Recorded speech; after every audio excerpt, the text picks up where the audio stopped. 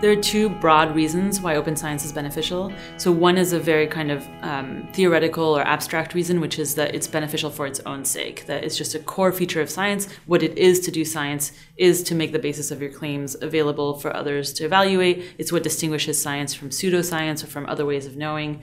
It was fundamental in the Royal Society of Science, which is the oldest still existing scientific society. Their motto is "Take no one's word." So one argument is just that what it is to do science is to be open and to do open science. Another argument is that it has a lot of practical value. So things like leveling the playing field, making it so that everybody operates by the same rules, everybody is trying to share their knowledge with everyone else. So open science makes it a more level playing field, makes it so that it's easier for people to collaborate and to see others' work and so on. Problem that open science helps to solve is to make it easier for more people to get involved in science. So even if you don't have a lot of resources at your own institution, there are ways with open science to get involved, to be able to analyze other people's data, do meta-analyses or reviews, collaborate across institutions. All of these things kind of make it so that more people and more voices and more perspectives can be involved in science. Another problem that open science helps to solve is the issue of scientific self-correction. We all talk about how science is self-correcting, but that's not automatically the case. The science isn't magically self-correcting. We have to actually correct it. And open science helps make that process smoother and faster by, again, providing the basis for scientific claims so that people can go and re-examine it. And when we learn something new about how data should be analyzed or interpreted, we can go back and reinterpret things that were already done in the past. The problems are common across pretty much all sciences.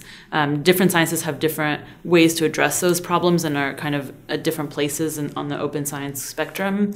From what I've seen, every discipline that has examined their practices and their openness and so on has found some gaps and some problems that open science can help address. So I haven't seen anything that's specific to psychology. I think that we've been very involved in helping to make science more open. We're at the forefront of that, but not because we have any bigger problems or more problems. I think it's a coincidence, or it's a reflection of our commitment to improving methods that we are at the forefront, and not because we have more problems.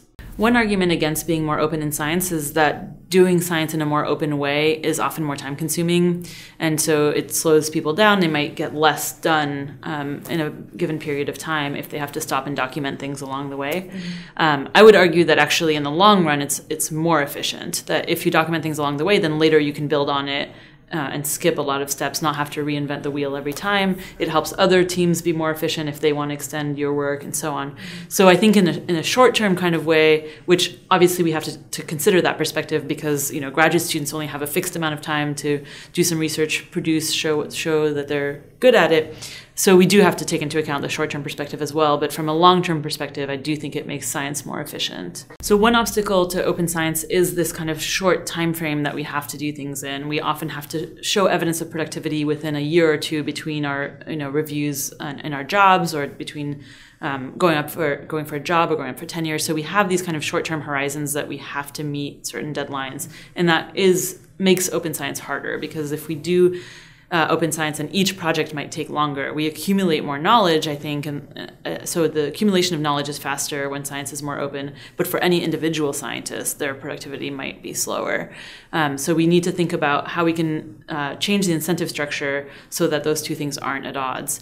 And more generally, I think another obstacle to open science is that a lot of the incentive structure in science rewards personal achievements, and that kind of goes against open science sometimes. So if I'm rewarded for promoting my own ideas and my own theories and being right and so on, then it might not seem to my advantage to make my data publicly available, let others scrutinize it, encourage others to be skeptical and critical. So that's another reason why we need to change the incentive structure. We need to make it so that scientists can go into science for the common good and not for personal gain, and still have a successful career and do a good job. And right now, I think there is a tension between what it takes to be successful in science, to keep your job, and what's best for science.